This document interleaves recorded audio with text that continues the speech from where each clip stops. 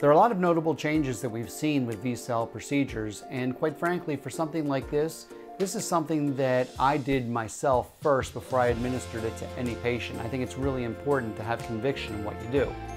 The great thing was that my sprint times on the 100 meters of a machine called the ski erg went down 20% in 2 weeks.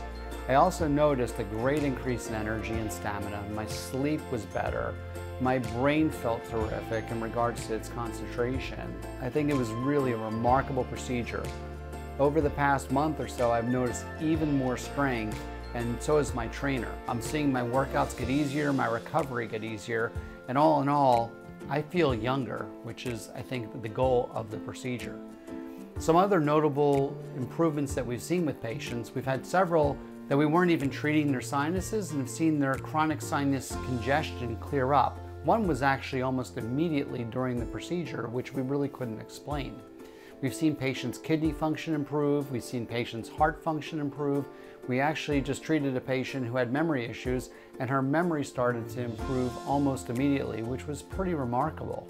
These are the changes that we look for in our patients during the VSEL procedure to try to rejuvenate areas that have basically deteriorated with aging.